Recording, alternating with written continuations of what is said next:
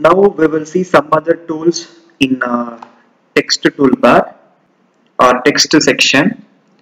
So we have one option for place text node. So you can click that and you need to see enter text node origin, it is asking. So you can select the text.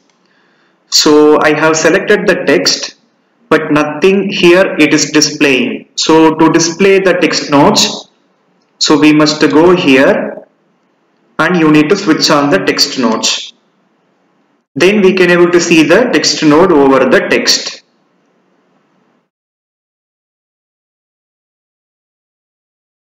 See here it is showing 9 and here it is showing 10.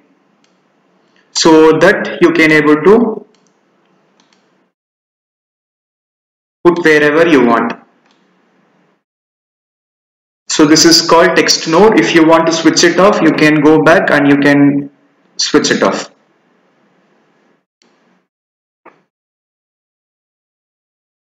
So now we also have copy increment text. So you can click that option and after identify element, so selecting the element, so here we can put the increment value.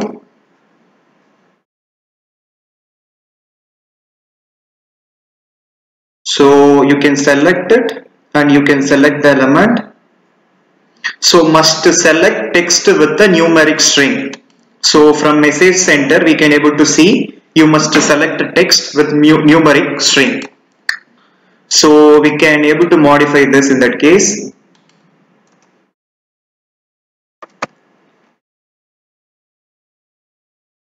So now we can able to select. So copy or increment text and select this one and you can able to put the value for increment and you can able to see microstation 102, 103, 104 and so on. So if I am just choosing that and I am just going to put some 10. So for example I am just going for a new text. So here also I am using inter character spacing 0.5. If you don't need, you can able to put 0.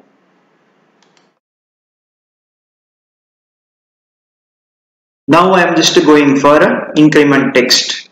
Now I am just going for 10. So select and place. So you can able to see the increment value increasing in every 10. So until A1050 I have clicked.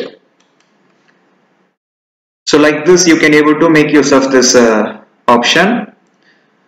Now we also have data fields. So in this text section or text toolbar, so you can just open text as a toolbox. So here also you can work with, or you can just click and work from there itself.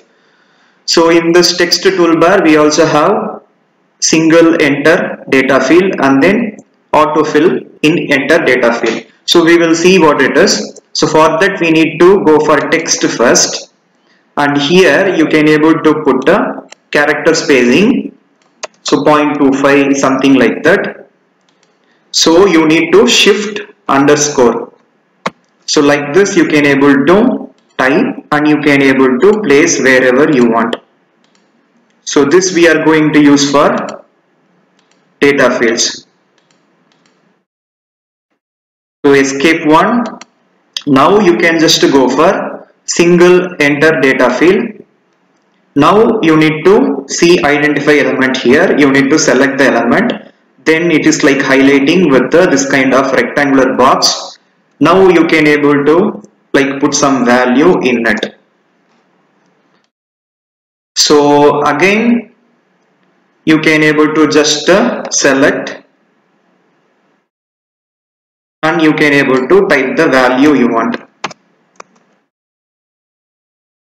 So no need to give any space, it will take automatically since we have.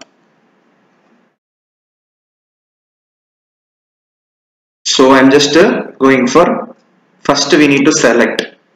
So select, so B100, okay. So like this you can make use of a single enter data field. So here we have copy enter data field, so that you can able to copy and you can able to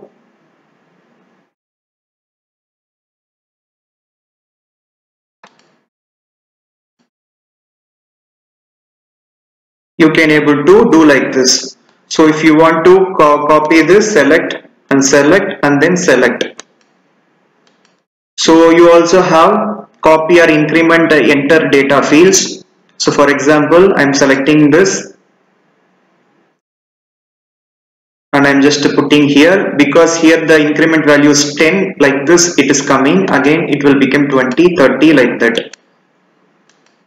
So again you can just click this option and select the data field to copy, and you can able to place wherever you want.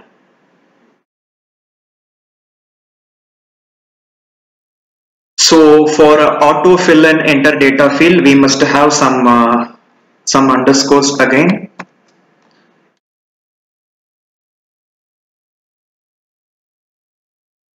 So escape one. Now you can click this and you can able to select view. You need to select, so it will automatically identify the data fields, so you can able to start typing it. So you need to put enter, it will go again to the next automatically. Only you need to type like this. So just entering. So whatever you are entering, it will come there. So this is like a autofill and enter data fields. So escape one to come out of the command. If you don't want toolbox, you can able to close it.